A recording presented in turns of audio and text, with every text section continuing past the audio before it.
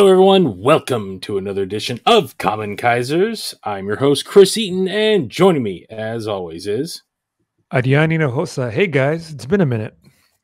It has been a minute. That's unfortunately on me because I got sidetracked in the month of October and November with a little trip to Japan. That was kind of a last minute thing. That little thing. Yes, my first time out there. If you didn't listen to the last episode of the Kaiju Kingdom podcast, Jessica and I recapped that. But if you didn't, fun times were had by all. We were out there for Godzilla Day, and Jessica was covering the Tokyo International Film Festival, of which I didn't make it in time because as I was landing, she was watching a tiny little independent film called Godzilla -1. So, but I did get to see a lot of other stuff. I got to see Jet Jaguar in person, Arian. You know how cool that is? That's, you know, you can meet celebrities, but it's really hard to meet a grown kaiju. You know? Just a little story real quick, because we got a few things we're talking about in this episode. Arian's in San Diego. I'm in Tokyo, and so it's like noontime, maybe 1 o'clock San Diego time. So that would have been like 9, 10 o'clock your time. Yeah. Like when the stream started, it was pretty late, right? Yeah. So I'm standing with my friend Kazuki, front of the line at the Godzilla Festival, and my buddy Charles always jokes, every picture I have of you at an event, you're on your damn phone, as if I'm not paying attention.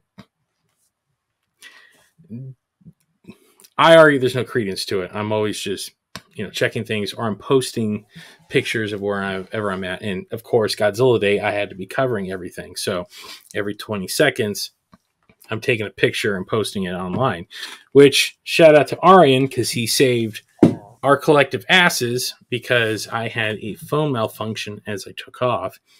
And fortunately, I got my phone 70% operational for the trip, but I couldn't access the Kaiju Kingdom podcast Instagram until I got home. So Arian graciously took over and was our liaison, posting all the fun stuff that I could not get up on the Instagram feed. So kudos to Arian for coming through in a pinch. All I did was push the buttons. You're the one that was out there doing 20,000 steps a day, or however many. Oh, more than that. Yeah. Good God, more than that. There was one day so I was with a buddy out there from Australia, and we spent, so the day after Godzilla Day, we started hanging out, and we met in Roppongi, where I was staying, for the Fists of the North Star art exhibit, which, by the way, the manliest goddamn art exhibit I've ever had the pleasure of stepping into. It's just the testosterone that came off that thing. Like, it's in a fine art gallery, and it's just the manliest stuff you'll ever see in your life. Oh, I could have spent 10 hours in there. But I digress. We ate like 4 times that day, including like a gigantic dinner. And by the time I got back to my room at like midnight, I'm messaging him. I'm like, dude, we ate like a buffet's worth of food. Why am I starving? And he just sends me back an emoji laughing, and he sends me like a screen grab of his Fitbit. And we walked almost like 9-10 miles that day. Oh. Combined. Yeah, because that was the day we did like the Nakano Broadway. We did part 1 of Akihabara. He took me to all, like, we were just on and off. Like, he's like, I don't even know how much you walked before we even met up. But yeah, you don't realize how much damn walking you do in Tokyo. And I am not a nimble man. Those first couple of days, I was popping Tylenol like Tic Tacs. Like, I was waking up and my knees were like, please, God, no. I'm like, no. We have to sally forth. We only have a we have a limited amount of time here, and God only knows when we'll be back. So, but Soon. anyway, Very soon. yes, that is the goal. That is More later. much more. More later. So, so anyway, I'm in front of the stage with my buddy Kazuki, and all of a sudden my messenger pops up, and it's Arian. He's like, "Are you there?" I'm like, "Yeah, I'm here." And then he sends me a picture from the screen grab from the live feed, because I didn't realize I was standing in front of the hard cam. Because after he sends me this picture, I turn around and I realize, damn it. And the picture he sends is my giant fat head looking down at my damn phone. And I was like, damn it, Charles. Like, all right. Which then the addendum to that, about a half hour later, Jessica shows up. She can't signal me because there's 2,000 people in this square where they're holding the celebration at. So she sends me a picture because she can see me from the sidelines. And the picture I get on my messenger is me looking down at my phone. So, yeah. You know, karma, like, just, you know, when you deny you're doing something and then all anybody sends you is the thing you deny doing, that might mean you have a problem. It wasn't so much the head. I was like, is that Chris? Is that? And then I had to look closer. I had to like walk up to my TV, had to get off my couch, like, yeah, that's the work shirt he wears. Yeah, that's that's Chris. Yep, it's That being said, I don't. If you haven't met Chris, he's a tall guy. I have a distinguishable out. Yeah, sorry. If you haven't met Chris, he's a tall guy, so he kind of sticks out, especially in places like Tokyo. Yeah, there was a moment I was on the subway going to the theme park, to the Seabin theme park, to ride the Godzilla ride. And I left during the lunch rush hour in Tokyo. And I have never been so crammed into a mode of transportation than this in my life. Like, I was asses to elbows, and I was the tallest guy there by about 1.5 feet. And I was nearly trampled to death by a sea of elderly Japanese women. Like, I love Japan. They're fantastic people. But the only time, like, the fangs come out is when they are rushing to make their connecting train. And I nearly got trampled to death by a sea of elderly women. So, fun times. So that was going on. So I've been trying to catch up on sleep, and a bunch of other things have been going on. So KAMEN KAIZERS kind of got put on the back burner until we could clear our schedule. And so we are here tonight to talk a few things. So what do you want to talk about first, Arian? Number one, I want to talk about this movie that was, in my head canon, this is a prequel to Blade Runner. I'm not going to lie, I got that feeling too. Thank you. Mm-hmm. So, a little backstory on this movie. There's two titles. Okay. There's the title that most people know of it as Steel Justice, but we're not going to call it Steel Justice. One day, out of the blue, Chris sends me this message, and it's just a VHS cover, and all it says is Robosaurus. And he tells me, I think this is a fever dream. And I was like, hold on, stop whatever we have on deck. This is getting benched. Like, this is it. We're doing Robosaurus.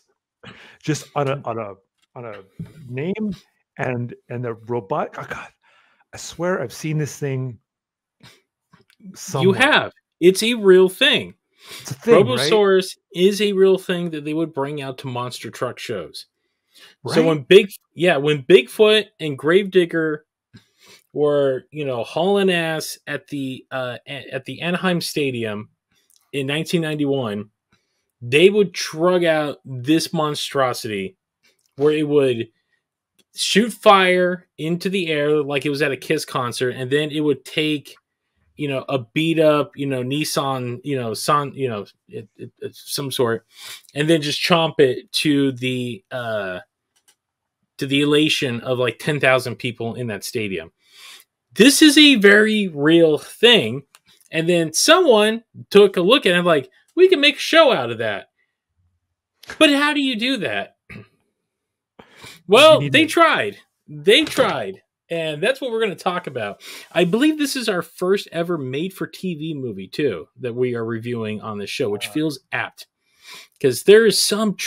Arian, you know this as well. You can find some trashy treasure in the genre of made-for-television, because that was an arena where it did not matter the thing that you were making, as long as it brought in some modest ratings. So there's been some wild things out there. Arguably the most famous, I would argue the most famous made-for-TV movie is a little film called Duel by Steven Spielberg. A lot of people don't remember that was made for television. No. Yes, it was like an ABC Saturday night movie, and because it's Spielberg, it was so good, it actually got a theatrical release, I think with a couple of new scenes added in. But yes, Duel was a TV movie, not to be confused with the TV miniseries that like the Stephen King movies in the early 90s really popularized. So hold on, Duel. That's not you said Steven. You didn't say Ridley Scott. No, Steven Spielberg. Duel, it says so. Different movie. My bad. Yeah, it was technically Spielberg's first official film. Huh. Like that was considered his first movie. Because at the time, I think he was directing like Alfred Hitchcock Theater and a couple of other like TV shows, and this is how he got his break. Like John Carpenter famously made a made-for-TV movie like early in his career. I want to say it was like post-Halloween, but like pre-thing. It was an Elvis movie starring Kurt Russell. Yeah, it was a made-for-TV movie. Yeah. So. Even, Robert Rodriguez made a made-for-TV movie. Even though it was for Showtime, it was a made-for-television movie. So, what do you make? He made a movie called Road Racers, which is like a throwback to like the 1950s, like greaser, like kind of films. So, I believe David Arquette is in that one. Yeah, it's an interesting, like, it was one of those things he just shot. Do what? The wrestler David Arquette? Yes. The world champion. Former WCW World Champion David Arquette, yes. So the made-for-TV genre, it holds a lot of delicious gems. I mean, you can go back to the 70s of stuff like Bad Ronald and Killdozer. You've heard of Killdozer, right? I've heard of the Killdozer, the actual, the real. You mean Killdozer. the dude that went nuts? Yeah, yeah. I've heard of.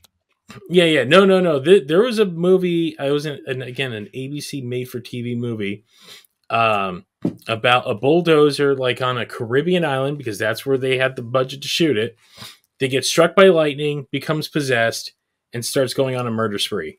Hell yeah. Hell yeah. So those are the kinds of gems you would get. And the thing with Steel Justice, aka Robosaurus, whichever one, we're going to call it Robosaurus. This was a commercial grab at like, we have this $195,000 monstrosity that we built that we drag out to these monster truck shows. It's cool looking. Kids love the monster trucks. Kids love the dinosaurs. Let's try to squeeze as much money out of this thing as we can before we have to decommission it, because we can't get it to pass smog. So the owners pitched this thing, and it went to pilot. The movie version that we're watching is the full pilot, but it was split up at one point, I think, into like a condensed version that was maybe like an hour long. Because this would have been like an hour long, like, sci-fi drama, like on the network. So let's be real. I think if this was an hour long, it'd be better. Yeah. I mean, again, I'm like, look, that's the beauty of these films. It didn't, you weren't banging on box office bucks. You just cheap, fast. I'm pretty sure they shot this thing in the matter of like 8 days.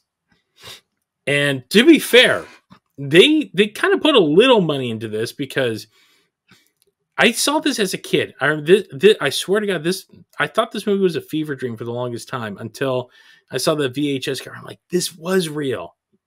And I do remember being bored as hell as a kid watching it and rewatching it. I understand why I was bored as hell, because they are not delivering on what they are promising, because it is not so much about Robosaurus the truck, but a hard-boiled detective in a near future of like the late 90s, early 2000s, or like the mid 2000s, where somehow everything is futuristic, but also in the past. Kind of like He-Man. And dealing with the grief of his innocent child being murdered by a bunch of thugs. So no. Oh my God, hold on. We'll get to his child's death. eh, Whoa. yeah, it's glorious. So Oh, you want to start? Do you want to jump into this? Okay, so number one, Mm-hmm. movie starts, and parts of this, like, I apologize, but I'm watching this movie, and then they put a lot of money at the beginning of the movie. They did Mm-hmm. a lot of good stunt work at the beginning and at the end of the movie, Mm-hmm. and then here and there, but the for a half an hour of that movie, you're just kind of like, oh, what? Okay, whatever. So I'm sorry if it gets a little fuzzy. Please reel me back in. Yeah. Anyway, so we start off in the past. We start off. It's like this dream sequence, and there's this. I want to call him Nostradamus. Does he have a name? Who we would find out is Jeremiah Jonas. If there isn't a more on the nose kind of name of an old dude who's supposed to be mythical, I mean, every cliche in the book was brought out for this thing. So this guy has a power to turn wooden sculptures into the Trojan horse. He has a power to turn rocks into. Oh no! It's not his power. He is simply the shaman there to show those who have the power how to use it. Got it. Yes. Okay. So he's showing these people how to make things, create things, make things bigger, just enhance things. Mm-hmm. Not too far off, say what Hank Pym does when he makes things bigger. Not yes. Anyway, so now he hard cuts to the camera and looks straight at him, straight at the camera, and then we see that our main actor, who is the guy from Blade Runner, Deckard, right? That's what we're gonna call him. Yeah, his name is Nash. Which, again, the most cliched, hard-boiled name you can come up with. The same year that Ernest Goes to Jail comes out, and he is also portraying a character named Nash. Same guy? No. Jim Varney would have really elevated this to a whole other level. This guy, I didn't catch his name. But he's not even listed on the IMDb. I tried looking up his character, and I'm like, this guy's not even on there. This guy has like an Australian accent and comes and goes throughout the movie. Yeah. I don't know. He's on a stakeout with his partner, and they have this conversations like, "Hey, man, it's you're going crazy. It's hot, and you've been on this shift." He's having dreams. He's having weird dreams. Yeah, weird dreams. And the first thing he says, like, "Yeah, it's this black guy." I'm like, dude, like, because you got to let him know I'm dreaming about a black guy. All right, like that's what we're doing. Like this black guy, he's giving. Then he looks at me and he's gonna give me powers. And I'm just like, all right. His partner's like, you got to go home, bro. Like you got to. Who I thought for a second was Carrie Fisher, but it's not. This woman reminds me of the poor man's Nancy Allen. Yeah. She's got a raspy voice. She's rough and tough type, and she drinks a lot of beer and whiskey. Yeah, and then something happens, right, where I'm kind of blanking, and then they go into this chase sequence. They're on a stakeout. They're staking out this gangster named Arturo. Oh God. Okay, we're gonna get to Arturo in a second. Okay, Arturo has this the gun from RoboCop, the one that shoots the. I like it. that gun that can blow up Yep. cars. He's Yep. shooting it off Hmm. in the streets of where? I believe it's Los Angeles. Sure, it's L.A. They never really kind of tell you where they're at, but it's just, it looks like LA. Like it definitely, again, as you said, Blade Runner. There's definitely a Blade Runner aesthetic to this, but everything is also noirish because they explain like they're like in like 2015, 2020. There was like the great, Central Asia War, Something, and right? yeah, and like global warming kicked in, but it's hot, but it's not that hot. It's just warm, and things are just uncomfortable and everyone's sweating. To me, it just looks like a regular August in LA. Yeah. Yeah, it's nothing. I mean, maybe we are in the future. Well, I mean, technically, Yeah. hey, not a bad prediction. I'll No. give them that. Okay, so Nash goes after him. Yeah. He goes after him. He's chasing Arturo, and he goes on this rooftop. And this is where they put money, where they made sets, and the people are doing stunts, and it looks Mhm. good. It looks like a good rooftop chase scene. Yeah. And on one of these rooftops, Nash is walking by a water tower or something. And Yeah. there's an opening, a black alley, Hmm. looking like a empty space. He looks in, and lo and behold, it is what's his name? Jeremiah what? Jeremiah Jonas. Jonas, right? And Mhm. he looks at our hero, and does a shh noise, and then points that way, and he's like, "Are you?" Nash is like, "Are you kidding? Like, there's no way you're the man of my dreams, literally." Yeah. Now, remind me what happens here. He ends up doing like this daredevil jump because they're doing the sting, so they purposely set fire to the guy's front door to drag him out, and then this huge chase ensues where guns are going off. They catch the guy, Nash and his team, and they arrest him, but Nash keeps seeing this mysterious man like in the crowd, and kind of like, "Hey, we'll talk soon."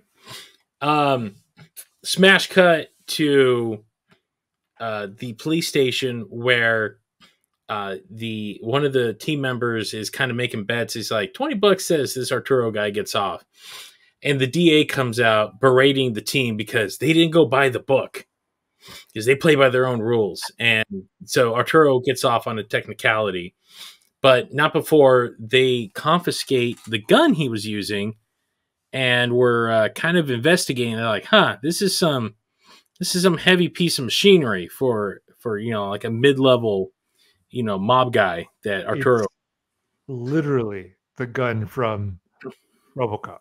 Yep. The one that can blow. They raided the prop department at MGM and pulled that thing out. So, which I think MGM co-produces things, so it would make sense. So anyway, so Arturo gets off, and the cops are like, you know what? Screw this. Let's go get a beer because we must wallow in our defeat. Oh my god! Hold on. Let's talk about the soundtrack to this. Oh my god, this soundtrack. Okay, have you ever gone to a music store and you just hit the buttons on a keyboard? Yep. That's what the is the cheapest synth library that they could pull. Oh my god! And then the music at this club, it's just it's like essentially like a and then you hear wow. It's like, what is this? This is like who's sorry. Continue. So they're all kind of sitting around. They're the teammates are worried about Nash because they're clearly his mind's in another place, and we don't know quite yet why. But they're aware something is going on with him. He's kind of sidetracked, and he's like, I'm just going to go home because I ain't getting good enough sleep. Where we get to see a little bit of this world that this future that these people live in. One thing that Nash has, which we still don't have today, and I'll give these movies like Back to the Future and this, again, no one saw the damn internet coming. No one saw the internet coming. Every cyberpunk futuristic stuff that was made before 1994, no one saw the damn internet. Everyone's still talking by phone, by a physical phone, by the way. And your communications are still by walkie-talkie and all that good stuff. But the thing he does have is a giant screen, like a giant TV. Yeah. That takes up, it's like 9 foot tall, takes up his entire wall, which I gotta give credit. I'm like, we don't have flying cars, but we still don't have the wall TV that these movies promised us. I mean, yes, there's the big TVs, but they're the wide, and they're kind of ridiculously expensive. Like, this guy's middle. He's probably only bringing in like $40K a year working for the police department. So, but he can afford a big ass TV in his room that plays that all of his memories are played off a laser disc, which brought me such joy to see that. Yes. I'm like, there was like, that's too big to be. I know what that is. It's a laser disc. Oh my God. Refreshing. Still, this was made in 1991. So yeah, so something like that. So Laserdisc was still the relevant. It was still top of the food chain in that high end electronics. You had to be the rich kid on the block to have the Laserdisc. So, and to be fair, not too far off from that, because then we moved everything to DVDs and eventually just flash drives and stuff. But putting things on disc and rewatching them wasn't, too out of the context of, where we would be in the future. But it was still nice seeing just a big fat laser disc. And then they show him cooking on his futuristic stove. Like, he just puts his plate, and it's just these lasers go over and just cook this weird ass janky meal for him. And as he's sitting there watching old videos, it's, again, the most cliched thing. It's videos of when he was happy, when his child was alive, and he's building this toy with his kid, and his wife's recording, and he's just staring off into the distance because he can't get over the fact that, as we find out, his son was viciously murdered in a drive-by bazooking, like an RPG was launched at this kid. No, that wasn't a drive-by. That was a straight up. They didn't drive. No, that was an execution. That was on purpose. That was man. And the best part of this is this dope. Okay, this kid, they get a hat that's like 2 times as big as his head, so he looks tiny. And he has this like smiley, like dopey blonde face on him. Mm-hmm. In a Volkswagen, I think, Beetle he's sitting in. Yes, they're in the future, but all the cars are old. They all look like they came out of the 1950s. Like, they get the weird aesthetic that this thing was going for. I'm like, I kind of appreciate that you guys are you're playing with a really stupid concept, and this is nothing but a money grab, but I will give them credit. It's like, how can we make this interesting? Well, it's kind of in the future, but it's not, and things are both old and new at the same time. This Jeep, this Ford Bronco packed with dudes and an MPG, a rocket launcher. Yeah. Are driving down the street, right? And they see the kid in the car, and they take the last shot that you see of this kid just kind of looking at his dad while his dad goes and just, and he does the no. And then it looks like Operation Desert Storm or something. Just humongous explosion. Like, there's the Michael Bay tier of explosion for a Volkswagen Beetle. No way. This is literally the cliche that Simpsons and Futurama make fun of constantly. Like, it felt like it was a Simpsons joke, but you got to remember, like, the Simpsons were only like 2 years in. They weren't making those jokes yet. Like, this is a TV trope of, when you need to make something dramatic, but you lack the finesse and time to really do it. So as you said, they got this like beaver cleaver looking little kid, the cutest little kid you can find, hat too big, just waving at his dad like, hi. You know who did this best? South Park. South Park did this best when the shop teacher kept having flashbacks of his girlfriend drowning in her plane. She drowns in her plane. It's literally this. This is that trope. Because they show it once to let you know, okay, this is what this guy's going through. Oh, no. We are going to stretch this kid getting murdered 4 more times in the course of the hour and 20 minutes this whole thing runs.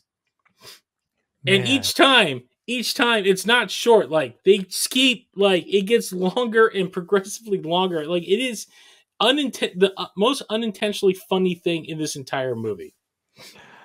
Man, this is what this guy is wrestling with. But as he, because these are his dreams. He keeps dreaming and he sees his kid. By the way, vivid as hell, too. But then every time, like, the dream gets a little longer, and the guy that was following him, as he says, I just see this black guy. He just keeps pointing, and the guy keeps waking up. Like, Nash keeps waking up as the stranger keeps pointing. So, like, you find out that he and his kid had, they spent their last days together building this toy model that clearly they went off script with, because the kid's like, I don't want a robot anymore. I want a robot dinosaur. And the dad's like, okay, well, I guess, because we're in the future, we can just build this erector set looking thing however we want. He's like, what do you want to call it? Well, be a robot and a dinosaur, a Robosaur. No, that's not cool enough. It's a Robosaurus. Gotta add the extra us in there. They did it. Yep. It's not a Robosaur. It's a Robosaurus. So this, much like the cliche of, like, the dad who lost his son keeps the pitching glove, because that's all dads do anymore is play catch with their kid. He kept this big ass toy, which, by the way, the model of it is still massive. This thing's like 20 inches long.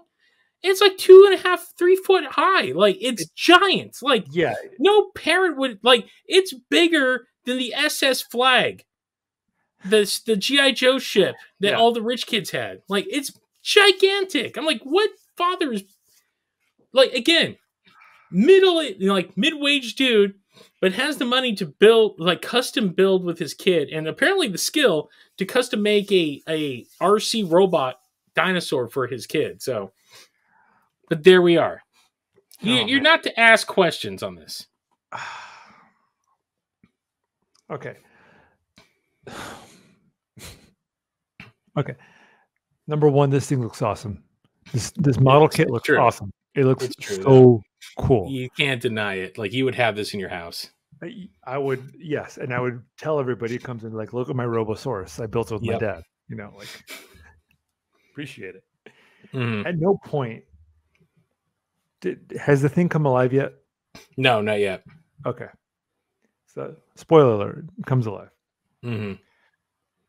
You're looking at this thing and you're like, what? I mean, clearly was a maquette we're going to see later, but I'll reserve my thoughts. Where are we in this story? Kid's dead. So, kid's dead. Dad's having, he's having an emotional breakdown because he can't get over his child being viciously murdered in front of him. He's been quietly looking for the dudes that have been doing it, but has no leads. We then smash cut to this warehouse that looks like it came out of the Madonna Express Yourself video. Oh my God. Yes. Where Arturo is partying. And there's a bunch of sexually androgynous people playing drums. They're using the steel beams of this warehouse that they're in as percussion instruments. Yes. Yeah, there's just dudes with drumsticks hitting the bars in a house. A warehouse? In a warehouse somewhere. Yeah. And then somewhere in LA, there's an abandoned warehouse where these people are hanging out.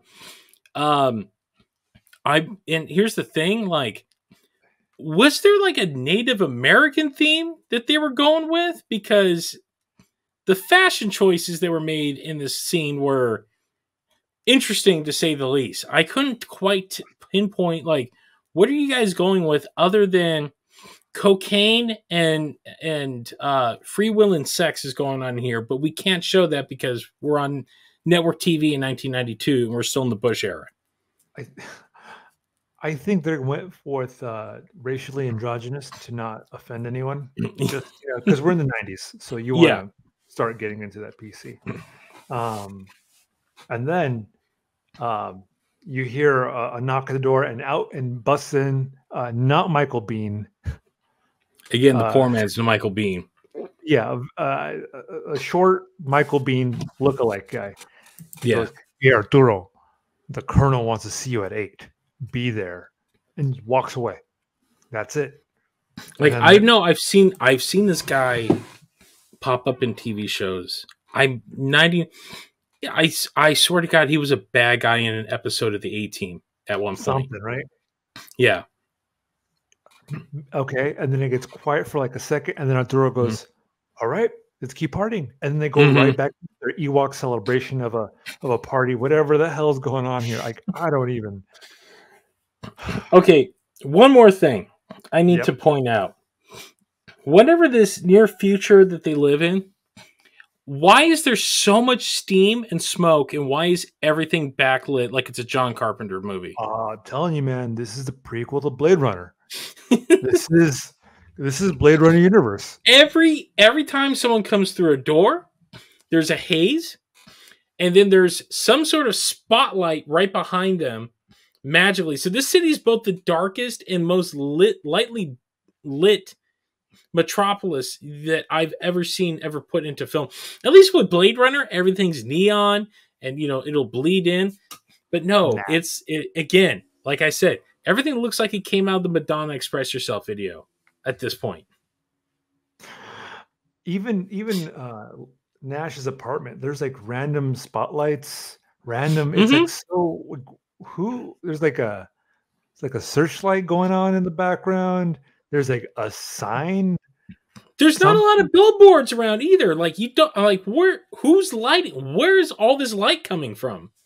The geography of the town is weird, but yes, none of it makes any sense because it's clearly the Universal backlot, and then downtown LA, like off Figueroa somewhere where they had to shoot some like street scenes. So now our friend Arturo, the same guy who was blowing up shit, getting chased by, goes to the colonel's office where the colonel, who I'm going to just call Paul Heyman at this point, because that's what he looks like. This guy's again. This whole show is riddled with every character actor from the late 80s and early 90s. Like, and to be fair, I love character actors because they don't care. They just come in and their job is just to be an interesting caricature of whatever. And I've 9 times out of 10, I find character actors far more engaging than like your leading man or your leading woman, because they got a little chutzpah to them, and they gotta act their ass off because they're on set for maybe 8 days, and then they got to go to the next gig. So, you see these people pop up all over this guy has popped up in a ton of movies. I've seen him a bunch of times, but yeah, he looks like Paul Heyman today. Like he's a big fat dude carrying a chihuahua in like a little, it almost looks like he was in a bulletproof vest. Like this chihuahua had this gear on it, and he keeps he's got the one glove on the hand, like any sort of like drug lord would have. And he's like kissing the chihuahua, and he's talking to the most atypical early 90s black gang leader who is speaking the cleanest street slang you've ever seen. A black guy. And he has, because as the fashion of the time. I thought maybe that's better. Okay. And he has, go ahead. So he has a damn, it's a chopstick going through his fro. Like this again, the aesthetic choices made in this movie astonish me to no end. But anyway, they're trying to broker a deal for weapons, And the Colonel, you know, he's telling him, like, oh, I got the good stuff, man. I got the, and, you know, this gangster is like, hey, and his name, by the way, Tyrone, his name's Tyrone. The gangster's name is Tyrone. Of course it is.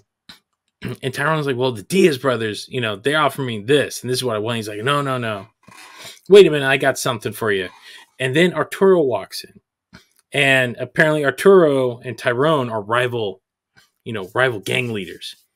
But they're in the presence of the Colonel, so they got to keep business, you know, to the side while they conduct this business in front of this very important man.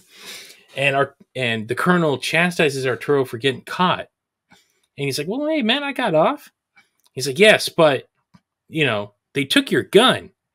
And I sold you those guns. He's like, yeah, I got it back. He's like, well, no, that's the thing.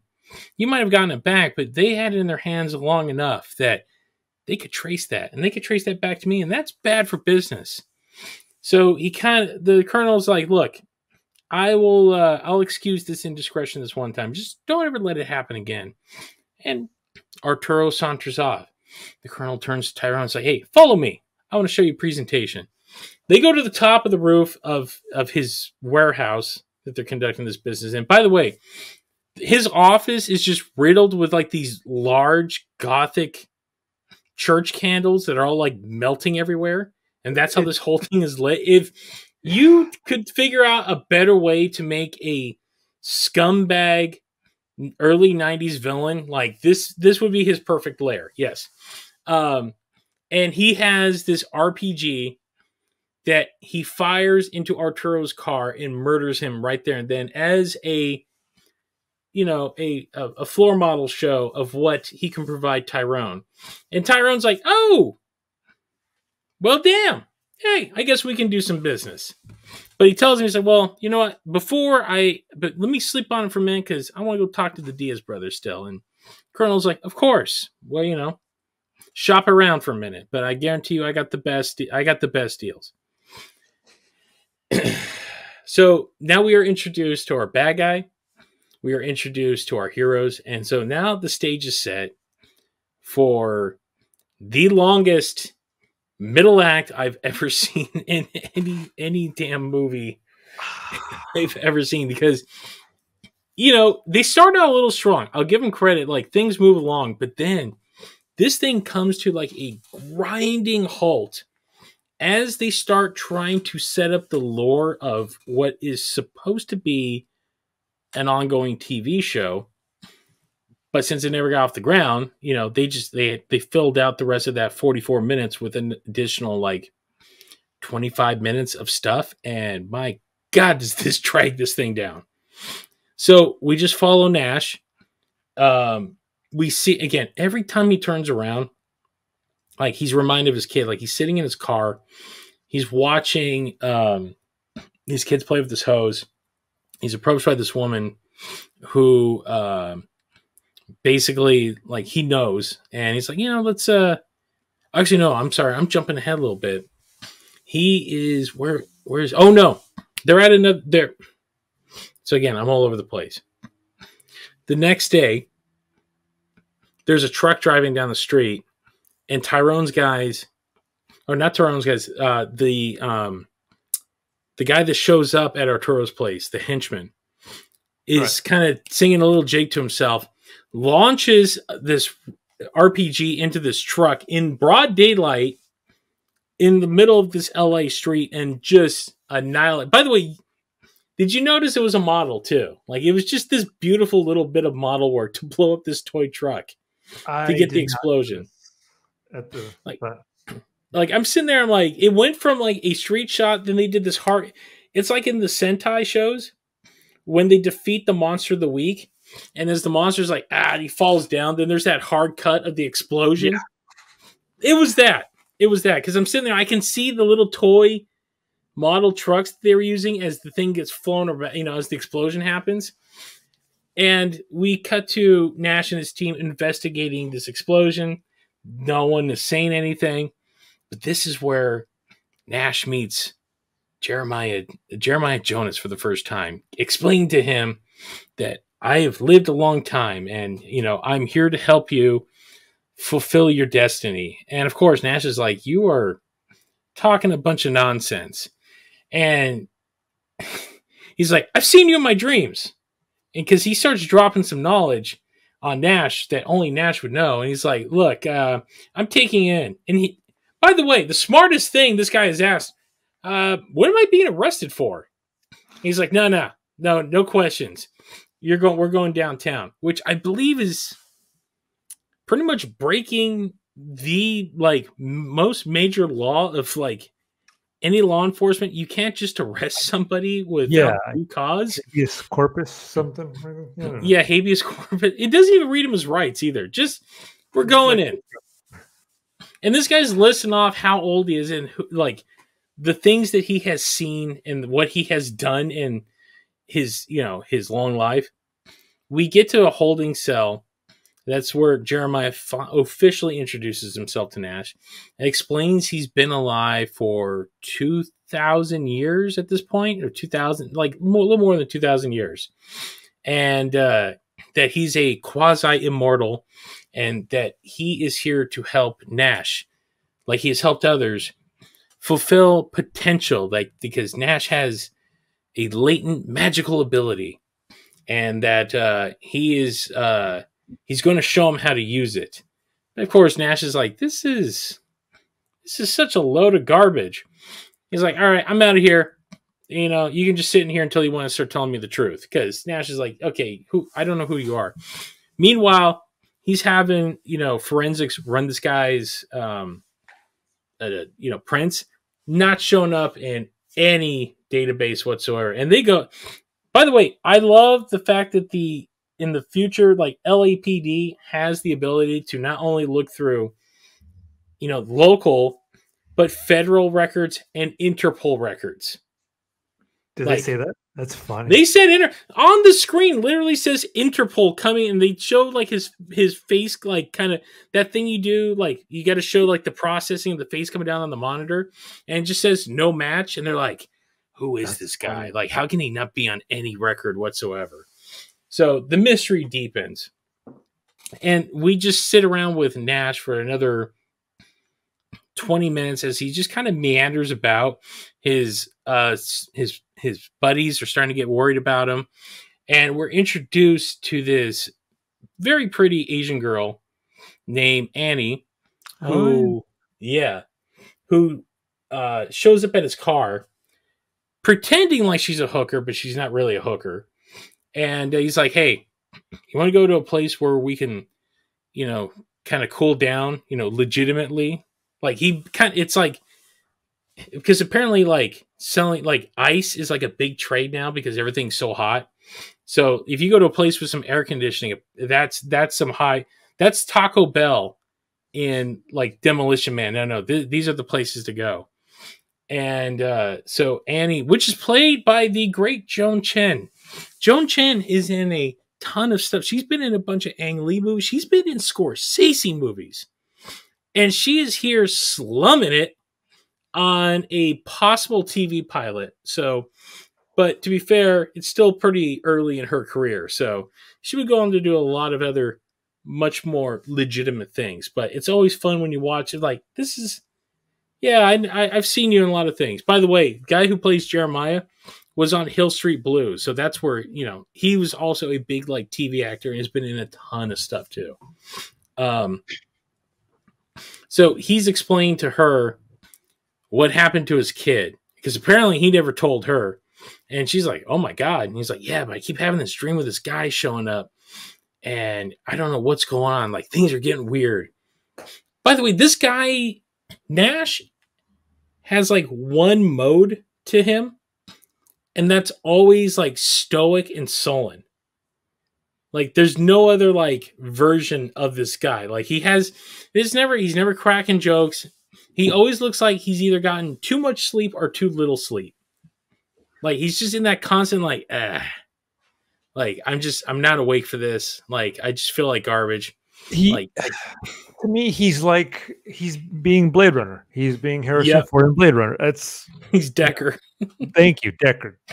He even dresses like him. It's funny. He does dress like Decker. Yes, believe me. he looks like if someone was cosplaying um, uh, um, uh, uh, John Constantine as Decker uh, from Blade Runner. Like that's how I would describe this guy.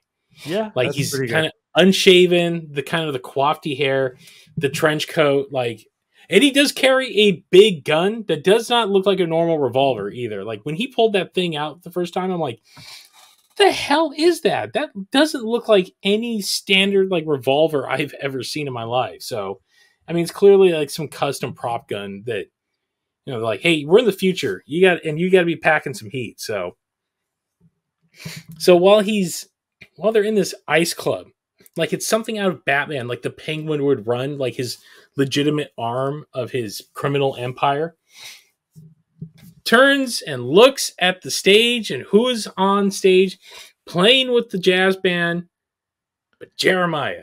Hell And yeah. he's doing a sax solo to the heavens, and then just walks off stage and starts walking upstairs. And Nash is like, "Sorry, I gotta go deal with something."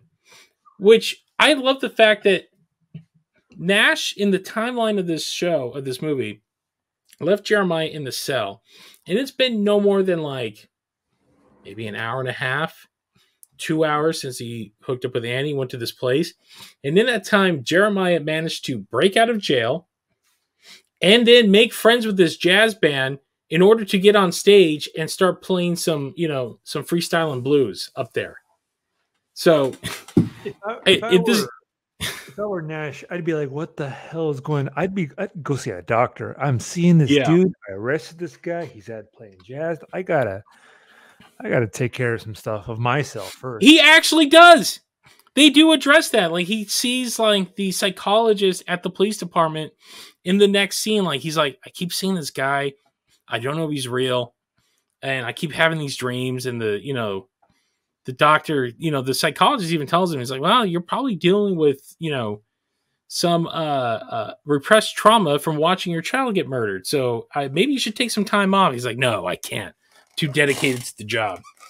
But Jeremiah explains to him, he's like, look, I'm old, and you don't live as long as I have without learning a few tricks about getting out of prison cells and learning the sax. So he's like, come on, man, just give me like 10 minutes of your time and I'll get out of your hair. And of course, that sounds reasonable to anybody. It's like, look, if I just listen to what this loon has to say, maybe he'll leave me alone. But of course, Nash, no.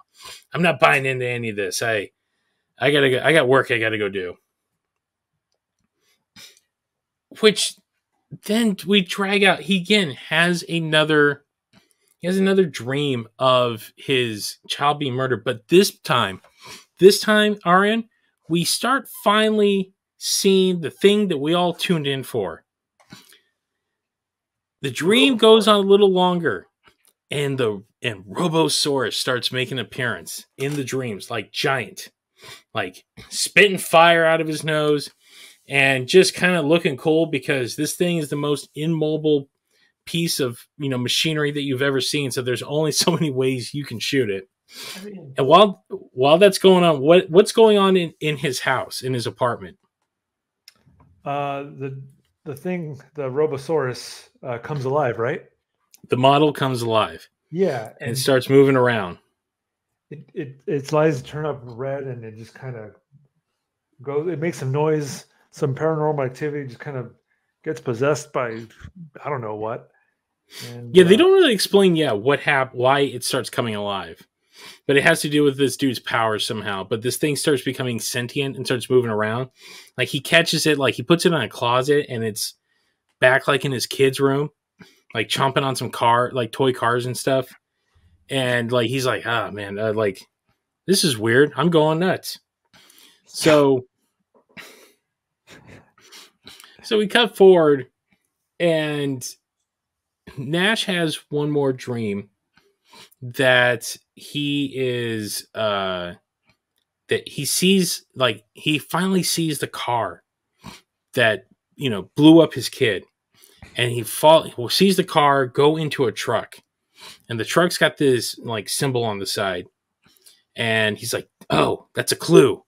So he goes to his partner, who, the gruff chick, who clearly has the hots for him, and he's like, "Look, I got a lead on this whole case. Like, can you do a search for the?" He drew the symbol, like he drew it out, like it's a genie, like like a little circle thing. And his partner's like, "What the hell is this?" He's like, "Look, I got a he calls a blind informant. Like, I can't tell you anything yet, but just see if you can find this." Like, starts listing off dumb names of what it could possibly be, to like the name of this company. Aladdin something, or oh yeah, like, just like, again, the most on the nose. Like, the writer's room did not spend a lot of, this was like, well, what the hell can we, what's the other thing? I don't know, it's a genie, so Aladdin, or Alibaba, or some, whatever you could garner, because you don't have the internet in 1992, so it's just whatever Arabic things you can think of off the top of your head. Like, the writing isn't what I would call the strongest. So Nash makes the inquisition on, are there any trucks like around this area at this time? And as he's doing that, we cut back to the colonel, who is informed that his competition, the Diaz brothers, have been taken out, and that Tyrone has no choice but to buy from him. So he's happy as a pig in slot. But he gets informed by his snively, first in command, that, like, the cops are at the scene. They took away a couple, they might have gotten a piece of the artillery that we used that could, trace back to us. And, Colonel's like, who was it? And they show him a picture. He's like, oh, that's, I know who that is. That's the cop of the poor child we murdered last year. This feels like a loose end. Hey, go take care of him before this comes back to bite us in the ass. So that night, as Nash is waiting for, any information about this truck, this dude breaks into his apartment. By the way, uses like a USB looking device, plugs it in, and can, it lock picks easily, which I would question. It's like, that feels like in the future we would have figured out something a little more than this wild electronic lock that anybody can hack. But okay. And of course, the dude does the most cartoonish thing in the world.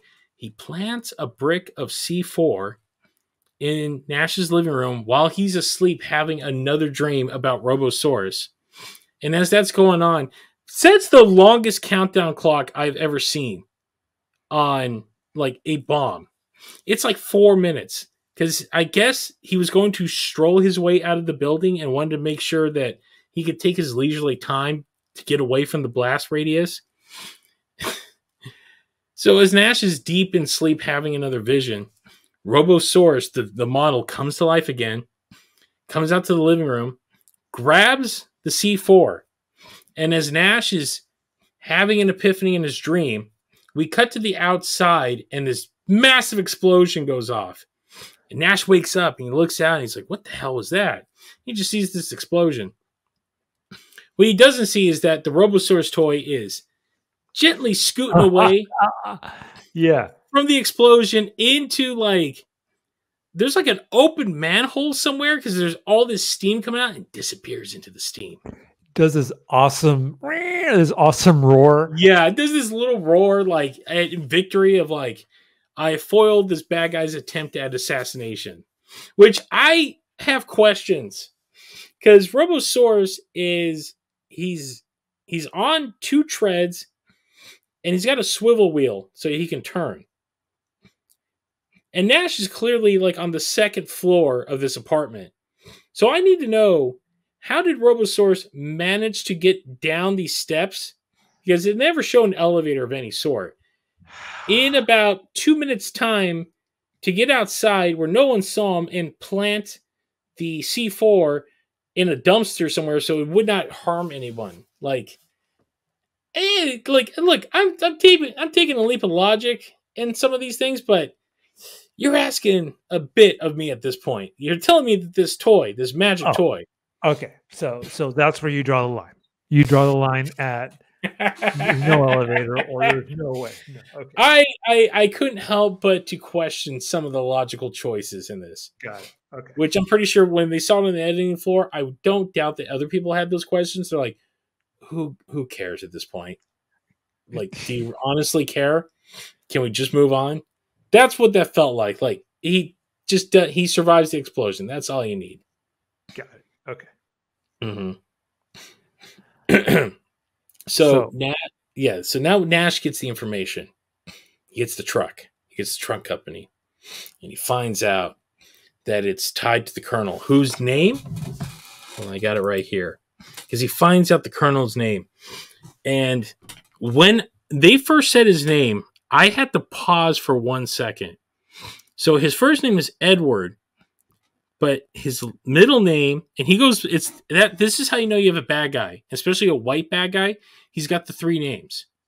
He's Edward Roland Duggins. But when they first said it, I didn't, they kind of slurred the last name. I thought they said Roland Daggett. I'm like, you didn't just rip off a Batman gangster for this guy. And when they said this, I'm like, it's still too close. Like, someone clearly liked Batman when they were naming this character, because Roland Duggins is too close to Roland Daggett. So, but you find out that he's a legitimate businessman that runs an ice company. That is his empire. He sells ice, and that he's clean. Like, there's nothing on the books, nothing suspicious. And Nash is like, no. This guy's he's clearly not clean. Just call it a hunch. And of course, his partners and everything, like, look, if we're gonna go, chase this guy down, we gotta do it by the book. He's like, okay, do it by the book. And what does he turn around and do? Does it off the book. Shows up on his own to the colonel's HQ, which is riddled with armed guards, which should raise a red flag immediately. Like, by the way, this is probably the most logical thing that was said in this entire movie. Like, he's walking through, and they take him to, like, the thugs take him when he shows up to the warehouse. The thugs take him because he shows him. He's like, official police business. They're like, all right. He stands there, he's talking to this dude, and he's like, for a guy that just sells ice, you have quite a bit of armed henchmen running around here. And a lot of crates that don't look like they carry ice. They carry weapons. And of course, the colonel's like, I don't know what you mean. I run a model citizen. Yes, I'm a model citizen. Again, this is the beauty of character actors. Ray Brocksmith is the actor. He is chewing the goddamn scenery in this. Like, he is playing the most scumbag, pretending to be nice. Like, this is class. This is almost like out of a pulp, like, like a pulp story. He's just being a total dick, and this, you can tell it's like, yeah, you know what, I'm getting probably paid like SAG minimum on this, but you know what, I'm gonna have a little fun with it. And kind of just rubbing it in Nash's face. He's like, look, man, like, I just sell ice. And no, that's not street slang for anything else. Legitimately, I'm selling ice blocks to the fine people of this city. And Nash was like, all right, well, where was your can you account for all your trucks on this night? He's like, well, come on, man. Like, I do keep tight records, but I can't know where every one of my trucks were at all times. So he's like, well, if you can keep tight records, I want to see those records. So they just cut to Nash sitting at this table, and this henchman dude comes with 2 phone books worth of old dot matrix printouts. Like, that took me back. Like, you can see the reams. Like, they're still, Arian, they were still connected together. Like, for those of you who are too young to remember what a dot matrix printer was like, it was just fed. It was like belt fed. All of the reams were connected together.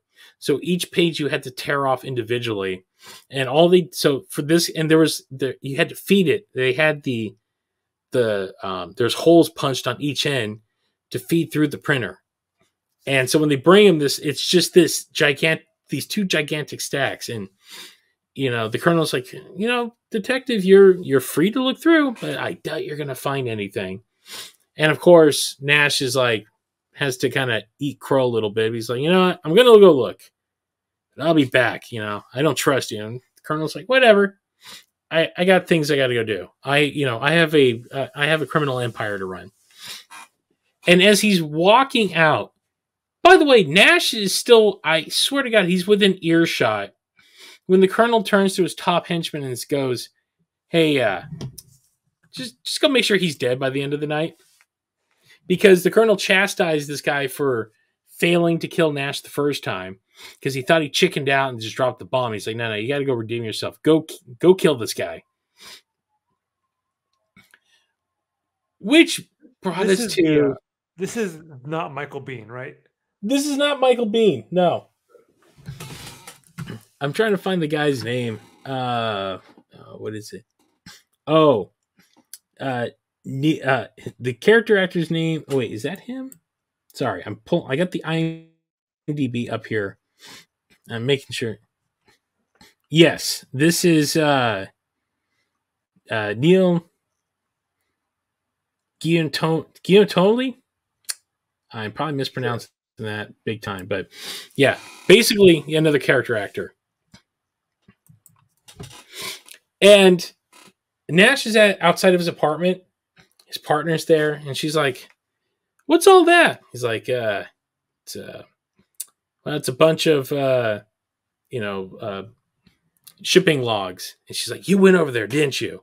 I thought you promised us we were going to play this by the book." He's like, I can't wait. I can't play by the book. I'm too close." And she's like, "Well, what, like, you got to tell me, who's your informant?" And he tells him, he's like, "No one. I've been having a dream. And come on, look, I gave you some information at work. You got to trust me on this." She's like, "You are goddamn nuts. You are absolutely out of it."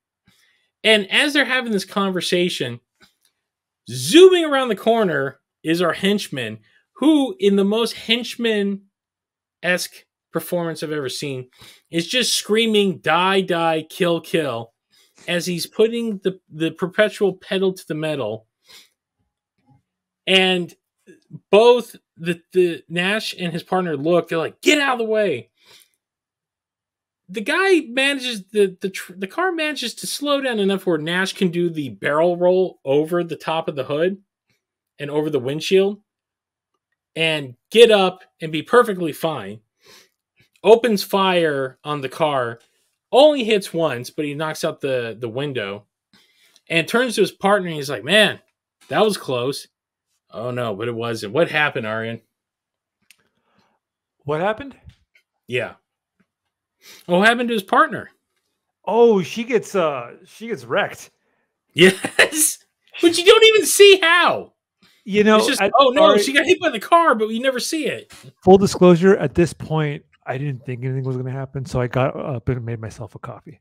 I get back. So you missed what is supposed to be the emotional tugging moment of this movie, which, by the way, we have 22 minutes left in this thing.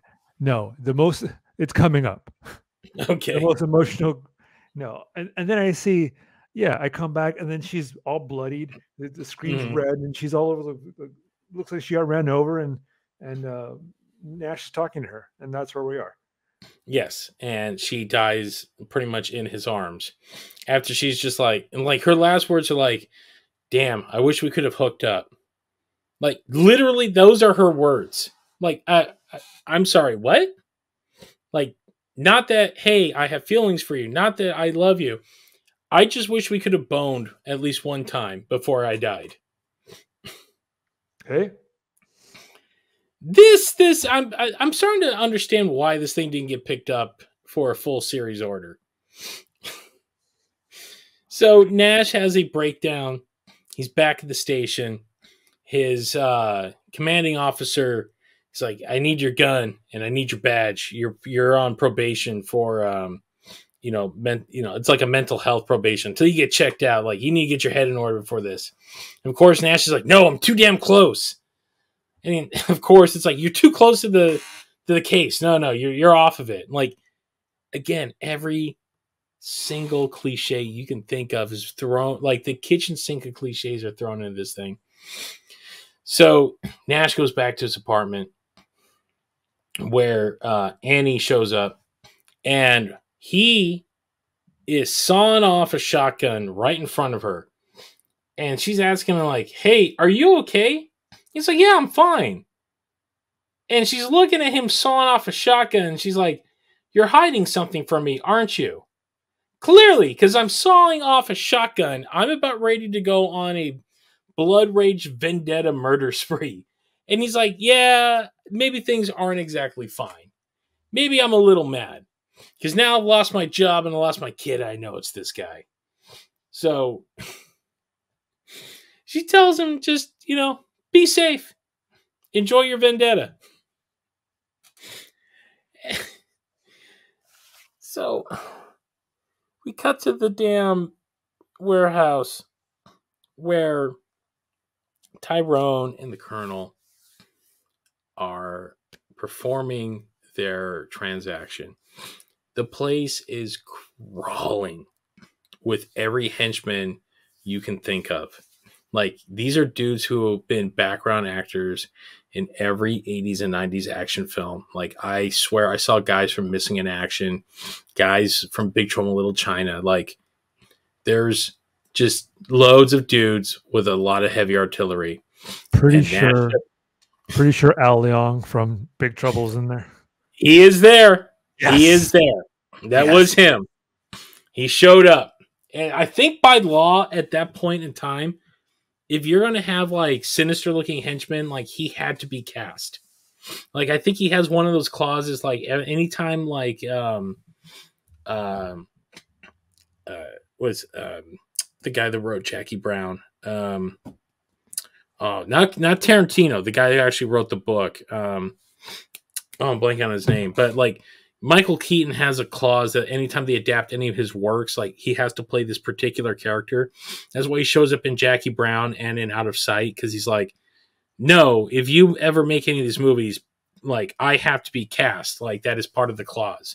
So I think if you're doing, like, if you're making like any sort of like henchman role, this man has to be cast. So, but yes, he is there. I took a little spit out of my water too when I saw him. I'm like, get the hell out of here. Of course you're slumming down here. This probably paid for a Ford pickup truck for you. So, but good on him. So Nash shows up with his sawed-off shotgun, and there's about maybe like 100 armed dudes running around, and he's about ready to go in there. Which, by the way, you're going with one single shotgun that maybe holds 4 rounds apiece, and if his long coat is lined with shells, like, he's going to be dead in the first 3 minutes. There's no way. Like, this guy's going to, it's going to be like a 4-year-old playing, Call of Duty. Like, you're just going to die as you walk out the front door. But of course, who's there to stop him? It's our boy, Nostradamus. No, Jeremiah Strong. And he kind of points out, he's like, you got one little gun, and there's like 1 million guns in there. Like, literally, like, they're selling guns, and every guy has like 3 guns on him, and you're one dude. What do you think you're gonna do? And Nash is like, I don't care. I don't care anymore. And that's when Jeremiah's like, Are you trying to get revenge? Or are you trying to die? Which is it? And Nash is like, I don't, does it even matter anymore? And Jeremiah's like, look, man, just before you go on your vendetta, look, I've been trying to show you something. Let me show you what to do. Just trust me. Give me 5 minutes. And Nash is like, all right, whatever. You got 5 minutes before I go on this murder-suicide spree. So he starts like communing with him, and this light like kind of hits both of them, and like there's wind out of nowhere. And of course, there's a bunch of dudes running around. Don't notice these 2 dudes just hanging out in the corner by a fence, and they're kind of hiding behind like a half brick wall, half like fence kind of facade. And they're just standing there having a conversation, and they're like doing like some like hokum kind of weird looking thing. And then all of a sudden they both kind of like collapse a little bit. Nash is like, "What happened?" And Jeremiah's like, "Nothing. Because I ain't getting through to you. You're blocking me. So I guess I gotta do this myself." And points out, he's like, "Remember, man, I can live forever, but I ain't immortal." It's like, wait, what the hell's that supposed to mean? He's like, "I can't be killed. So I'm just gonna go up to these guys and this part. if you're not gonna if you ain't gonna tap into the power, I guess I'm gonna go die. I've been alive for 2,500 years. Maybe Guy, maybe today. Yeah, maybe it's time." This guy goes up to our family friends group of henchmen thugs and starts trash talking him. Just like they try to let him go. They try to let him go. It's like, "Hey man, you know what? Just not tonight, buddy. Go the other way." Mm. It's like, "No, I want to go where the guns are. I want to go where everything." It's like, "All right, well, now you got to die." So now here comes to the emotional climax of the movie. From what I can call, here we go. So Nash does this thing where the best way I can describe it is, you're with a partner, right? And you're having sex Getting with your partner. down. You're getting Getting down. down. Getting Yeah. down. And you want to make the moment last just a little bit longer. So you hold it in. Yeah. That's exactly what this guy's doing. Did you ever watch the show The League? The League? Yeah. Yeah. He was having his vinegar strokes moment. Yeah. Yes. This got weirdly sexual for a moment. Like, I was sitting there like, are you really? Because yes, this Nash looks like he's trying to think about baseball as he's receiving sexual favors from a lady of the night. We'll just call it like that. Clearly, here's the best part. Clearly, he's thinking the vision is of Jeremiah. He's thinking about Jeremiah and his dead son, and then all of a sudden he starts picturing Robosaurus.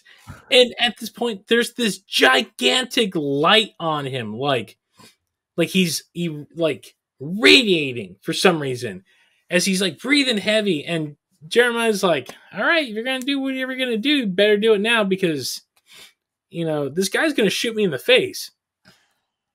And then what we all tuned in for, what this show was promising us, finally arrives. Arian, I'm gonna let you take this portion. All right, so Nash comes. All right, he creams his pants, and then you hear a roar in the back, and it grabs the thug's attention, and out comes Robosaurus. This thing is like the size of a Gundam. This thing is huge. It starts wrecking shit immediately. And of course, you've seen Daimajin. Everyone has. Yep. Essentially, this is Daimajin for the next 10 minutes. Yep. This robot dinosaur, Robosaurus, goes around wrecking shit. Everyone's shooting guns at it, and it's grabbing fences, destroying. It's moving somehow.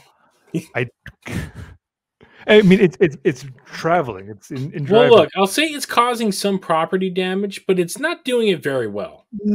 Awkwardly, yeah. Yeah. The camera angles are good, but it's being careful about it. There's a lot of shots of it raising its head and shooting flames out of its nose. Well, close-up shots, not full. It picks up a knot. Anyway, it wrecks the fence. In goes Nash, and everybody disperse. Jeremiah gets free, and it continues walking into the base, talking trash about everybody shooting this robot, Robosaurus. Robosaurus picks up not Michael Biehn and holds him there for a while, Then you see Jeremiah pop up and says, like, "Hey man, you owe me an apology. Otherwise, I'm gonna have him drop you." Oh, sorry. This the Oh yeah, it's the most groveling moment you've ever horniest. seen. Oh my goodness. Then Nash catches up with him, and he goes like, "Hey man, I'm gonna come clean. I'm just doing this for a job." They went that way. Out Mm-hmm. goes out goes Paul. Drops a dime on his boss like that as he's in the clutches of this giant monster truck dinosaur robot. So Paul Heyman, or sorry, what's his name? The Colonel. The Colonel. In a station wagon is on the getaway. Yeah. And Nash, gets close to, he catches up, doesn't quite get him. Colonel peels out, and is he about to shoot him? There's something going on there. He's about to shoot him, and then he carjacks another car. Got it. Yeah. And then he drives away. Yeah. But not before he gets caught by Robosaurus. Mm-hmm. Robosaurus grabs him, brings him up, crushes him. And does he? I think he shoots fire. He shoots fire into the car. Like this is the like, yes. You stand up and you clap like, yes, this is what this movie. This is. And there's this beautiful like wide shot of the Robosaurus with the crushed car that's on fire in its hands, and when it lets it go, it's the most clumsiest drop of anything you've ever seen. Like, I feel like they're like, look, man, this is like the last night of shooting that we have this thing. And, it probably runs on like 1,800 gallons of diesel. So, the budget only allowed for like one go at it. So, if we can't get the shot, like whatever we get is what we get. And when whoever's controlling the Robosaurus, like the team, I'm pretty sure it's the same team that does it at the monster truck shows. It just like the claws just open and it just does like the forklift, like little drop, and this haphazard charred remains of doesn't even look like the same car, just plop down, and then it clearly falls like on the roof, and then explodes. Of course. Just boom. Of course. Yeah. So Nash watches as the guy that murdered his kid is charred to a crisp.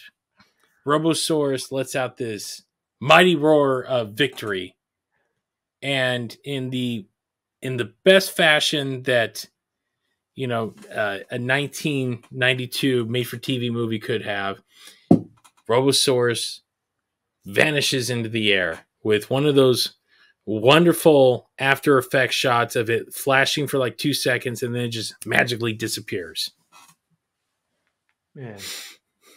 Man. Yeah, that's. So this whole movie is building up to this robot truck doing its thing, and I think its entire total screen time in this hour and 22-minute movie, including the dream sequences, not including the little RC version, just the dream sequence, I think we got a total of like 4.5 to 5 minutes of this actual dinosaur robot, in action. I'd say 3. Yeah. I'd say 3 minutes. A good 3 minutes. Yes, because this thing's so huge and awkward, and it's the most battle bots are far more advanced than this thing is now. Now, when it was built in 1988, and as a little kid, it was always the coolest thing because it's like, that's a monster truck dinosaur. That thing is awesome. It's the reason why you would go, but it's clearly an expensive hobby of someone that's just like, I just want to build like a cool looking robot. Like Simpsons ended up making fun of this thing. It was Truckosaurus. Like, you got to remember, this was part of like the weird minor, like it was a minor celebrity in the late 80s, early 90s with the likes of like the Noid and the 7-Eleven or 7-Up spot. Like it was one of those things. Like it was like in the pantheon of Alf. Like these things aren't real, but we've turned them into like celebrities somehow. Like Spuds McKenzie. Like I've always dreamed of doing like a Kichi Avengers level team up of like all of these weird ancillary characters that were either advertisements or or or just like puppets or something like that, because there was a lot of this stuff that happened at this point in that age. Like you could truly do it. Like I could see Alf being the Nick Fury of that, and just oh god, who else was there? There's the Noid, there was the 7-Eleven Spot, there's Spuds McKenzie, there's Robosaurus. The California Raisins. Like these are the things that we turned to for our entertainment back then, because you did not have the internet. So this is what you had going on. I would love that. I would love to see the California Raisins team up with the Noid. that would make someone go crazy. The Noid did make someone go crazy. I think there was like a lawsuit or something about the Noid, if I recall correct. Oh man! But anyway, we digress. The next day, Nash is at the crime scene. His superior is like, "Well, you were right, and when you're right, you're right. So here's your badge, here's your gun back." Like no formal investigation, nothing. Just like, here you go, get back to the beat. And as Nash is walking off, meets up with Jeremiah, and Jeremiah is like, "Well, my work here is done." And Nash is like, "So that Robosaurus truck, is it ever going to come back?" And Jeremiah's like, "Dude, it's like riding a bike. Once you make it come alive, you can make it come alive whenever you want. Like you want to turn it into a party. Oh yeah, like you want to turn it into a party trick, you can turn it into a party trick right now." And Nash is like, "Oh, cool. So I can summon this thing whenever," which is clearly the crux of what this show is going to be. Like every episode is going to end with Nash pulling this thing out of his ass when he gets into like a like in a bind to do something awesome. Like this movie, if this show was made in the mid 80s, it would have been an absolute hit, because that was the era of like the Glenn A. Larson stuff, where all of his shows were like gimmicked out, Airwolf. Yeah. Manimal.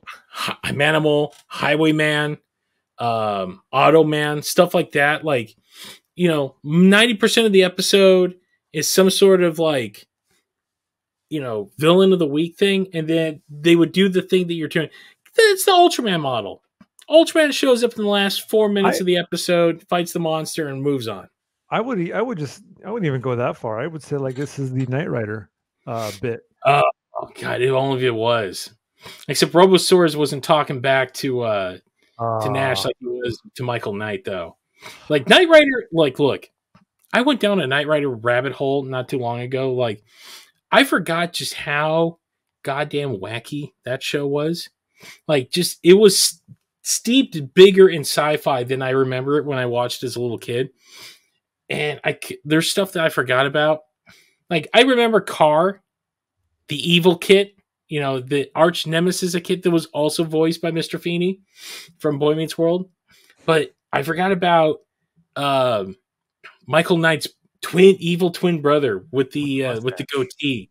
Oh. Yeah, with the mustache that drove Goliath, the super advanced semi truck. Like that was his thing. Like there's a lot of like weird techno, like, babble that was done in that show. And there's like evil tech every week. Almost like how I forgot like the $1 Million Man or the $6 Million Man was fighting aliens and stuff. Like I always thought he was just fighting like dock workers and like, breaking up like drug smuggling rings and stuff like that. Like I completely forgot Bigfoot was an android.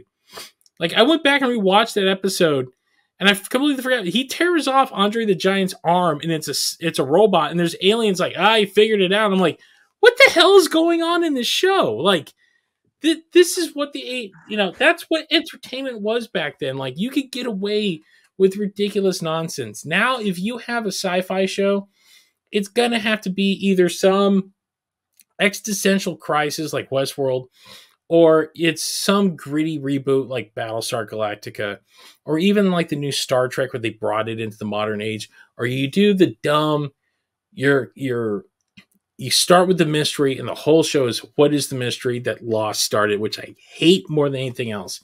There's a part of me that wants this era to go back of like, I want my sci-fi show. You can have an overarching story, but give me something like a villain of the week kind of ordeal.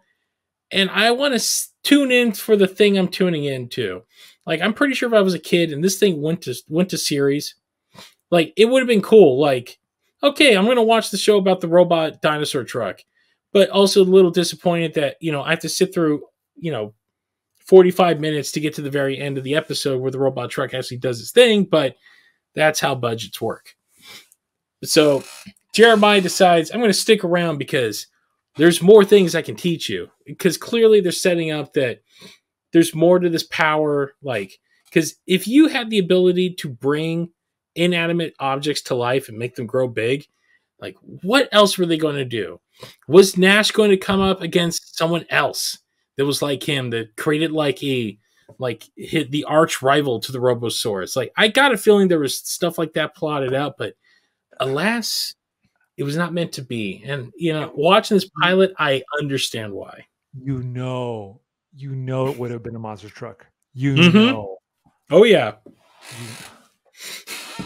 It probably would have been Gravedigger or Bigfoot. They would have done something like that. I guarantee it. Man. Absolutely guarantee it. Driven by Bigfoot? Man. So anyway, go on. How would you describe this movie? Because I would say it's Quantum Leap. Yeah. Meets Blade Runner. Yeah. Meets Transformers? No, I wouldn't say it's like Quantum Leap meets Blade Runner with a dash of product placement. Because clearly, like, Robosaurus was big on the monster truck circuit. This would have brought more people to, like, Monster Truck Night, as the tour. Yeah. I forgot the tour's name as it would go on. Again, like, I know it's still pretty big, like, it's still big in some circles, but man, like, you remember, like, you're not that much younger than me. Like, do you remember watching those commercials when those shows would show up? Sunday, yeah. Yes, this Sunday. Like, the deep, like, because they would come in threes. First off, it would be motocross, like the stars of motocross showing up, and then the week after that, they would leave the arena like filled in with the dirt.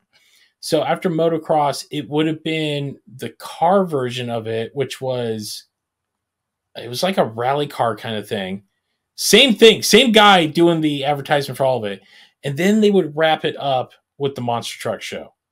So from what I remember back in the day, mm-hmm. in the 90s, it was monster trucks, and in between the monster truck setup and takedown, there would be a what are they called? Drag race, not drag race, but it would be like a demolition derby. Yes.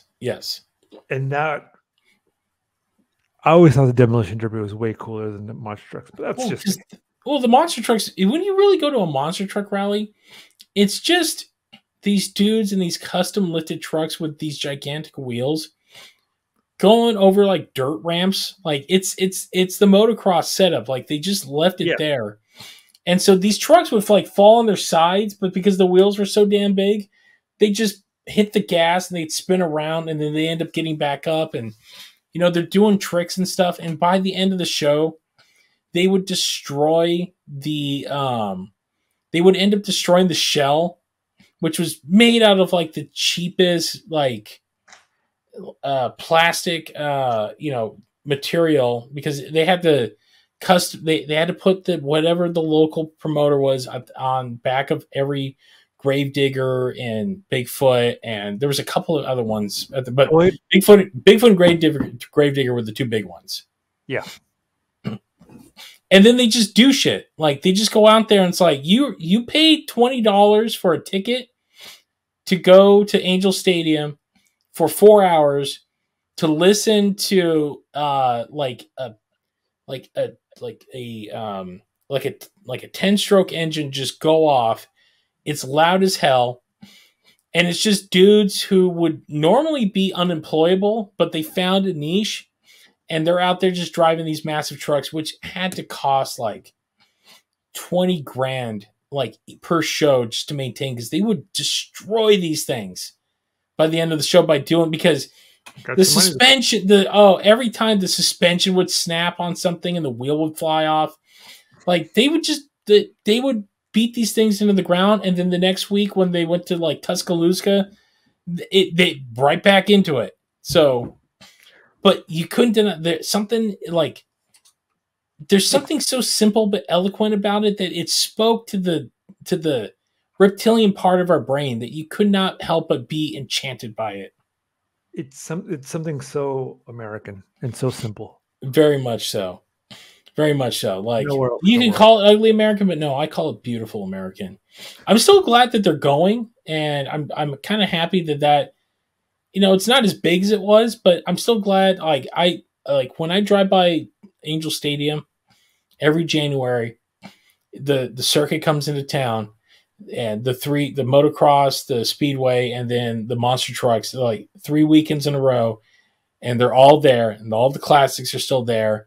I have a friend that goes every year, and she sends me pictures and video of, Gravedigger still out there doing his thing. So I do wish that Robosaurus was still active. I think they decommissioned that thing like a while back. Actually, I got the information here. Let me see. How long did he last for? Robosaurus was auctioned off at Scottsdale Barrett-Jackson auction on January 19th, 2008. The bidding saw the robotic dinosaur sell to gambling industry veteran Brooke Dunn for a total of $575,000. So his company, AutoRobo LLC, now owns and operates Robosaurus. So I guess he's still out there. Oh. Apparently he showed up at Universal Horror Night. No shit. Yeah, so he's out there. He's still out there. We gotta take a picture with him. We gotta find it. Yeah. So that is Steel Justice, aka Robosaurus 1. A failed. I give them all the credit in the world for taking a ridiculous concept and at least trying to be somewhat original with it, but it's also you had a kernel of idea and you put in a C-grade effort on the execution. So I understand why this thing didn't go to series, but I'm kind of glad it exists. Again, this is what the world of made-for-TV films were giving us back in the day. And this is all we had. If you couldn't afford cable, this is what you had to live with. And I wasn't a cable. We never had cable growing up, so basic TV was what I lived and died by. And again, like I said, I could have swore I dreamt this thing up, and then when I saw that image of the VHS cover, I'm like, it is real. Like, oh my God, this thing is legit. So I'm happy that I went back and rewatched it, because I was unlocking memories of when I was 7 and watching part of this movie in like my parents' room because everyone else was hogging the TV in the house. And I just remember being bored to hell by it, because when it's Millhouse. When are they going to get to the firework factory? That's what I was yelling about this. I'm like, where the hell is the damn robot dinosaur at? Because that's the only reason I'm tuning into this pile of crap. So, but it's an enjoyable pile of crap nonetheless. Like as you said, this would have made a great Mystery Science Theater episode. Yes. An absolute perfect Mystery Science Theater episode. Like, this is ripened for a good riffing. Your final thoughts? I think this review has gone longer than the actual movie. Hey, you can't rush greatness, okay? Look, this okay. I'm not gonna say that you should go out and find a Blu-ray rip or whatever. It's a movie called Robosaurus. What do you expect? Like, yeah, you know exactly what you're getting yourself into. Enjoy it. put on a Sunday evening. And look, at least this thing got made. Like you said, this thing exists. There's things that, well, there's people who are like, oh yeah, Star Godzilla. Forget Star Godzilla. Forget that. No, Robosaurus. That's all you need. Star Godzilla doesn't exist. Speaking of which, Yes. Jessica and I went deep diving last night on the review of -1. Now, this show normally we don't go too deep into the kaiju of it all, but I did want to get Arian. I wanted Arian to come on last night when we did the show, but he was busy seeing Depeche Mode, which I was in Depeche Mode. Yeah, he's in Depeche Mode. Like, that's every time I hear Depeche Mode. If it's not Master and Servant going through my head, I hear the Monarch from Venture Brothers going, "No, he can't." Like, honey, isn't that the guy from Depeche Mode? What? Oh my God, it is. And he's with the girl. He's like, oh yeah, he's totally straight. No, he can't be. He's in Depeche Mode. Like, that's what I hear in my head every time. So yeah, I don't blame Arian. I'm like, I would honestly skip it to watch Depeche Mode too. So I love me some Depeche Mode. But we were going to do this tonight, so I figured I'd let Arian take the stage for a minute and get your thoughts on -1. Okay, what hasn't been said about this movie? This, I think everybody here was lucky enough to watch an advanced version of this movie, or we saw it a little bit earlier than most people. And I saw it opening night in Japan. Yeah, exactly. We all Yeah. saw it. Yeah, I went to the premiere and it was great. This movie, watching it for the first time, I knew it was going to be special. I knew. So you've seen it subtitled already? Yes, in 4DX. Ho. Okay, so a couple thoughts on 4DX. Don't. Did you see it in 4DX? I saw it in 4DX the second time. Man, that was I needed a seatbelt for that. If you can see 4DX, go watch in 4DX. Oh my God, yeah. I really want to listen to what you and Jessica had to say about it. There was one thing I didn't, because when you saw it, you told right after I saw it, I was like, "What are you talking about?" Because you said something about G cells. I want to confirm that there was nothing mentioned at all about G cells. There actually is that little part after Godzilla's attack on Ginza. When you see the guys in the suits, there was clearly the callback to Dr. Yamane investigating, like, when he finds the trilobite. Yeah. So they do mention, like, there's a news broadcast over that, and they mention that chunks of the monster are being found around the city. So yes, they do. They make a brief mention of it. And my friend Kazuki has read the novelization that was released in Japan. Like, it was like 3 days after the movie came out. So he's been shooting me, like, as novelizations tend to do. They tend to add a little more detail into things, and they touch on that just a little bit more than the movie lets on. And today, and I know where you're going with it, that ending apparently was shot at the last second. Okay.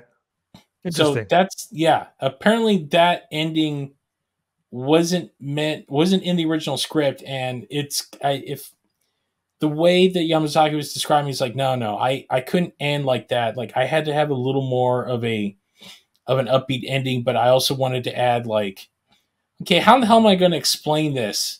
So he had to add a little bit of intrigue to it. So got it. Yeah. That being said, the second time watching it, after the seat was done shaking and spitting on me, immediately looked at the neck. Immediately, I was like, I need to see this, because the first time I saw it, I was like, I wasn't expecting it, and it was like, hey, I thought it was a hair. I was like, did I see that? Was that real? But immediately, and I don't have an answer. I'm sure Yamazaki does. I don't think he does. I mean, I think it's implied, but it's like the end of Inception of like, is he awake? Is he still asleep? Because the top starts to waver a bit. So it kind of leaves, but not enough to like, oh, is he awake? Or is he still dreaming? Like, Right. so it just leaves you just a little bit of like questioning of like, what happened here? Because when I initially saw it in Japan, like after, because I didn't see it subs, I only got like the main strides of the movie. Like I understood what happened in the movie. Like I understand because as I was, as I said in the review, if you want to listen to that, go listen to the latest episode of the Kaiju Kingdom podcast. Jessica and I spent 2 hours last night breaking down this movie. But I'll reiterate here, the difference between this and Shin, if I had watched Shin in Japan without subs, I would have been completely lost. I would have not known what the hell was going on because that is like an Aaron Sorkin show in a Godzilla movie because there's just so much dialogue being thrown at you. This, its simplicity is its strength, but there's also so many nuances that I miss because I don't speak the language. Like, I didn't realize that our hero was a failed kamikaze pilot. Like, that was lost on me in this movie until both Jessica and my friend Kazuki broke it down. I'm like, he's what? I'm like, yeah, he's a kamikaze pilot that abandons his post. I'm like, oh, that adds a lot to the story. Like, I just thought he was a dude that was, dealing with survivor's guilt because a dinosaur that he could have killed murdered his entire platoon. So it's like, oh no. There's a lot more going on there. But anyway, any other thoughts? I thought it was great. I highly recommend the 40X. If you can see it more than one time, that'd be great. By the time this episode comes out, it should be up to 2,500 theaters. Yeah. So when you get a chance to go see it and support this movie is the #1 movie in America right now. That's crazy. It's doing damn well for itself. That's crazy. And it's I've never, as I opened the show last night, I'm living in an age Arian, I never thought I would see where a Japanese Godzilla movie came out, and not only is it being universally praised by people, but people are calling it one of the best movies of the year, and some are calling it one of the best movies they've ever seen. Like, that's crazy. There's like, I hate Rotten Tomatoes, but both the critics and the audience score are like in the high 90s. Like, did you ever thought you would see the day a goddamn Godzilla movie would be praised like this? I never thought I'd see the day where a Godzilla movie is a finalist for an Oscar. Yes, it's up for consideration. Like, I know that the submissions for best foreign film, like, the country has to submit the film, and then it had to be in consideration. Like, the Academy does not exactly decide like they do when they do the voting process for the films for the year in America. The country has to submit it. Toho in Japan would be stupid not to submit this thing, because I would argue it would be a guaranteed lock for Best Picture. And I'm not being there's no hyperbole to that. Like, this is a goddamn strong movie. And the fact that, there are people who normally would not give two shits about a Godzilla movie are walking out like going, this is one of the best movies I've seen all year. Like, this is what movies used to be. Like, I have had friends that don't even watch Godzilla movies. They went and saw this, and they're calling me like, did you watch? I'm like, of course I watched. They're like, that was great. I'm like, yes, it was. It's the argument that the human characters don't matter. Yamazaki turned that around on you. And to be fair, like, I've argued that this movie isn't so much a Godzilla movie, but it's a character drama that just happens to have Godzilla in it. Yep. That's a really good way of looking at it. Yep. That's, again, anything. I'm sure you guys did a great job. Well, I'll listen to it as soon as it comes out. But yeah, I'll have it up this weekend. Both these shows will be out like a day, this weekend, probably back to back with each other. So Yeah, well, let's wrap that up because it's getting late and we have gone, goddamn, almost 2 hours now. So, on that note, if you like what you hear, you can find us on Facebook, facebook.com/the Kaiju Kingdom podcast, at Instagram, at the Kaiju Kingdom, Twitter as well. In the last couple of weeks, we have gained a considerable amount of followers. So I want to thank everyone who has joined us. And also, if you like this, I finally started updating the YouTube channel. So if you all the back episodes of Common Kaisers and the Kaiju Kingdom podcast are currently being uploaded, and most of them don't have video; they're audio only. But going forward, we're going to be doing a lot more video. So stay tuned for that. But we have a lot of other stuff coming out. We will be at Designer Con next week. So if you've never been to that show, Arian, that show's pretty damn awesome, isn't it? It's one of my favorite one of my favorite cons. Yes.